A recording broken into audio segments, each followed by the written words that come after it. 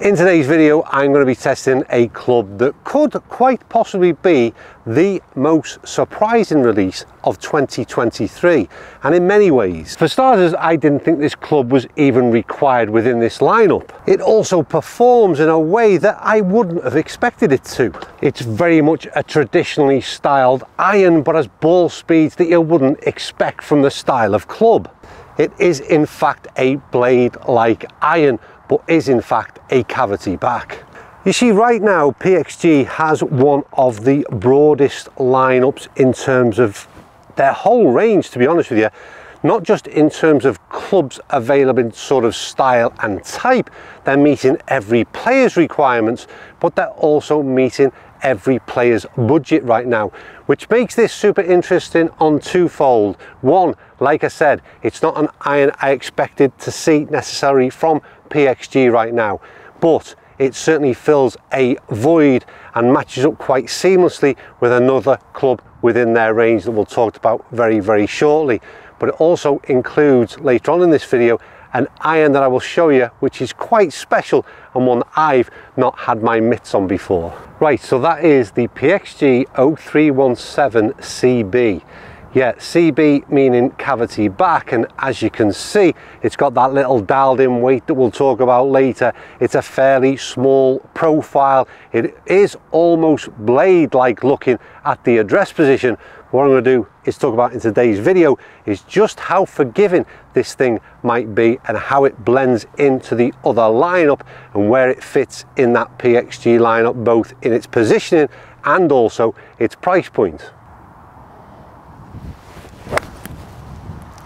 Well, the first thing to note is just how good these things feel, and just with that extra little bit of help that I wouldn't get in the ST model, you can certainly see where this CB takes its place in PXG's lineup. This is where you've got some decisions to be made, and it's at the short end of the bag. What I played there was the gap wedge from this CB lineup, but one of the big deals is the way in which you can possibly blend this set with that ST model. That ST being a lot smaller, a lot more, well, it's blade-like.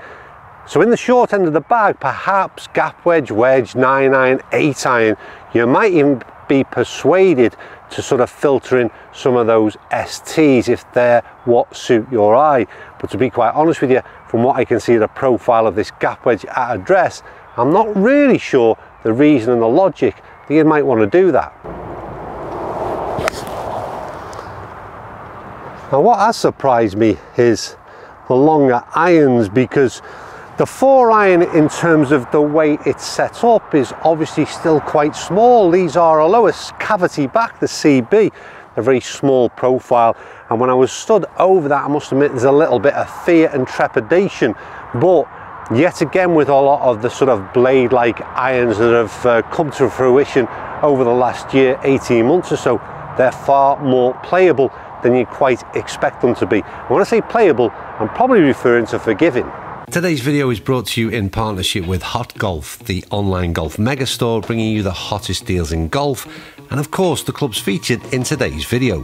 Find the link to the Hot Golf website in the description below and check out some incredible giveaways and offers.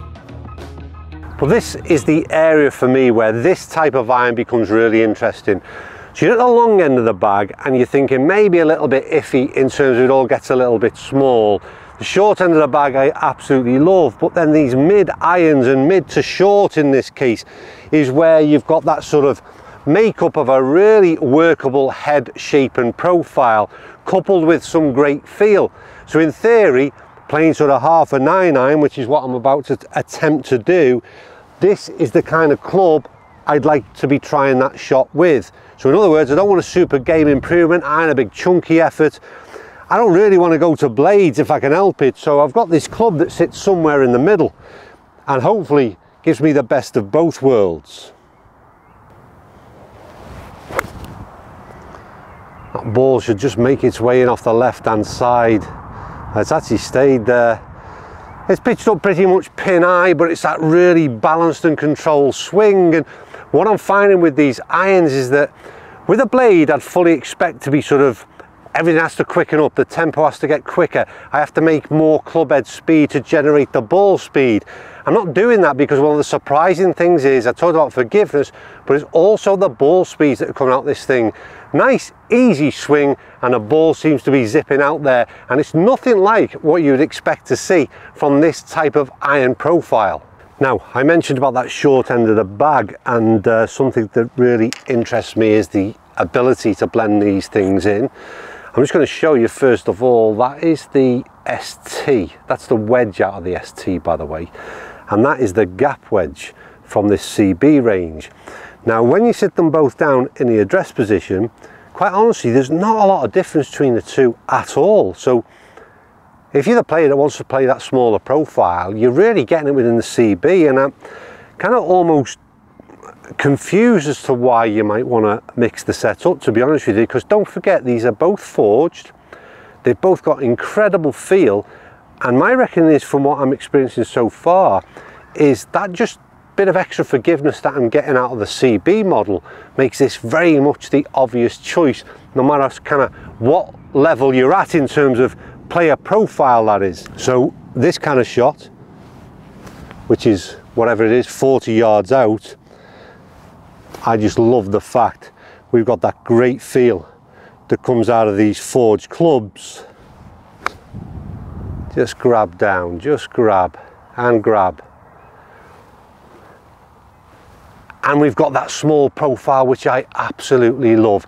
It's a real dilemma for me, these sets of clubs, or these type of sets of clubs, because they're everything I always want to be, which is playing that smaller profile, having a forged head, having that super feel and sound. Can I persuade myself that there's enough forgiveness in these CBs to warrant a player of my ability putting them in the bag? That's the big question.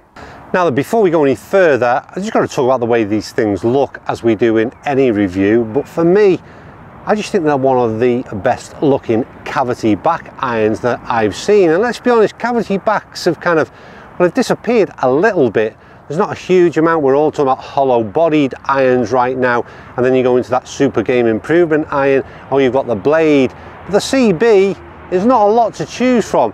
And I think this is just a little bit of almost like a throwback in many ways, with a very much a modern twist on it in terms of its styling. We all know about that weighting system in that back end there, which is super important as well in terms of custom fit, that sort of PXG offer unlike any other brand in terms of being able to dial that exact weighting to suit your swing and performance as well. But they just look really good. There's a milled element out that back side. They've got that sort of weight down that bottom end, a bit more of the mass, sort of suggests a little bit of a muscle back look about it as well. Their profile in terms of heel to toe is about right, as in the sort of height of face and the width of that top line.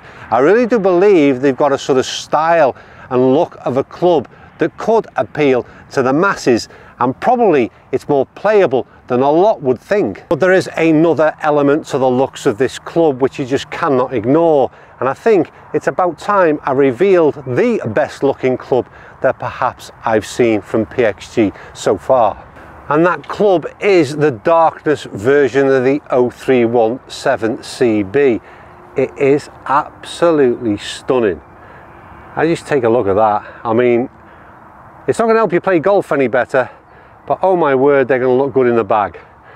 I think it's absolutely stunning, just the fact that almost everything is blacked out into that darkness finish with just that shiny bit of PXG logo, the white milled wording text on there, so good, and the decal on the bottom is the number of the club again in white. It looks superb. Like I said, doesn't help your shots any better, but if you're going to spend your money on these things, I think it's worth a little bit of an upgrade and pay for that darkness finish.